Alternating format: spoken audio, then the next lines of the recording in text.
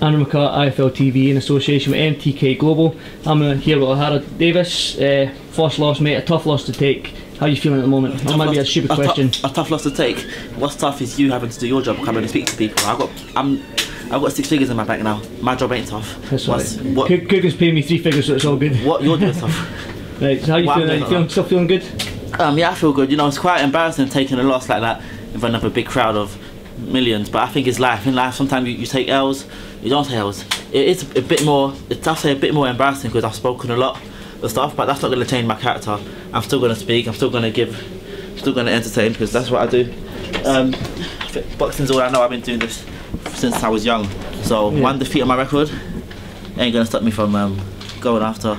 No, that's, you look at the George Grove, the Gale fight, they said that that was too soon in their career, but then you look who became the world champion first, you know, so it's not the end of the world, this defeat, but did anything in there surprise you with Josh? No, nothing really surprised me. I knew he was a good fighter. Yeah, he was a good fighter. I did believe I'll be the better man on the night, but there was nothing in particular that I was surprised by. I mean, obviously your both of you are still young fighters, up and coming. I mean, if I could turn time back from this time when they offered me the fight, and I knew that the fight would end up like this, would I have turned the fight down? Hell no. I still would have taken the fight. Well, I believe it's about being a fighter. I think it's about being a warrior and having a fighter's mindset. Like I always say, have a fighter's mindset, a fighter's heart. We both came into this fight knowing that we could lose. Yes, me and him are not friends, and after this, we're still not friends.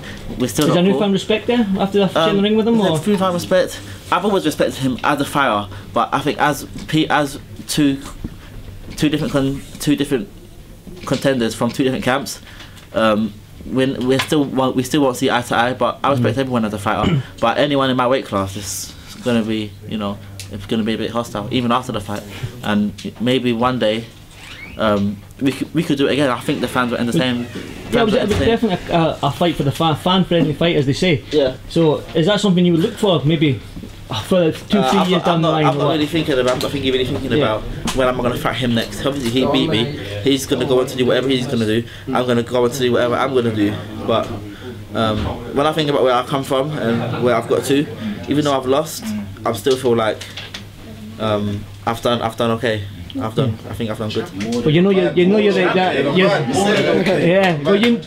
it's clear that you're extravagant and you enjoy the finer things in life. So normally when I ask fighters what they're going to do next, they say back in the gym.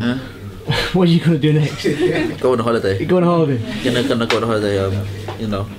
Anywhere nice? Me and my girlfriend are going to go back to New York. Nice. Somewhere else. Just going to have a... just going to spend that $6 grand. $6 grand, no, 6 figures, so 6 grand. If you could pay 6 grand, you wouldn't be here. Exactly, not anymore. Right, OHARA, I know you're a busy man, you've got your team here, and they'll probably all let you to give you a cuddle and whatnot, get you partying and whatnot, so I'll let you go, and thanks for doing this IFL TV chat, right? Let me say one thing to the fans, like, you know, a lot of people believed in me, a lot of people here believed in me, my brother believed in me, and after the fight, when I came back to the room, I've been to dressing rooms when certain people have got beaten and moods down. I just think it's about being a fighter. Yes, I took my first loss, I didn't expect it, but boxing's literally all I know. So my next conference that I have, I'm still going to go now. I'm still going to talk shit. It don't matter. It don't matter. I'll add something to that. For example, look at WWE. Boxing is like the same thing. It's like WWE. When a fighter in WWE goes and gets beat, they can always come back. Why? Because they're not fighters, they're also entertainers. And just because me taking a loss, I'm still going to go out there, I'm still going to entertain. Anytime I get behind like a camera and I talk, people are still going to want to listen to hear what I've got to say. So I'm still going to entertain, and as long as I entertain, my boxing career, it will always live. It will never die down, because I'm an entertainer, I'm not just a boxer. Yeah, well, I'll add something to that, man. I'm looking around this room right now, you've got a strong team behind you. Also, so that's another thing about having a team. A lot of people, I know I'm a smart guy. When you analyse different people, a lot of fighters got people in a team where if they get beat, they will go. I make sure that people that I've got on my team are people that I love. My family for one. My family that are my blood, my family that aren't my blood, people that I've known from when I was young. I grew up with all these guys, so like we've got friends in our crew that maybe aren't doing as good as I'm doing, but we're still all a part of our crew. So just because of this, yes, I will lose all the people that were on the hype train, but I will not lose all my true friends, and I hang around all my true friends. So it'll be so easy for me to bounce back. 100%. We're all happy. The only person that was really sad was my oldest brother. He was really sad, you know. But if we're gonna go out to McDonald's, I'm still McDonald's. I've got them vouchers, bro. You've got five guys, man. 5 guys. I'm still gonna have a burger.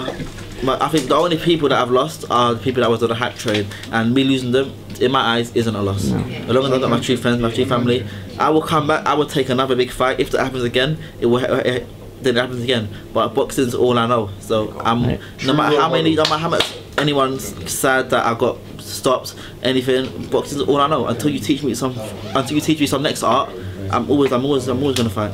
Good stuff. Well, I've got to say, I'll let you get on. I will get you going, but I've got to say, thanks for your time, champion. Thanks for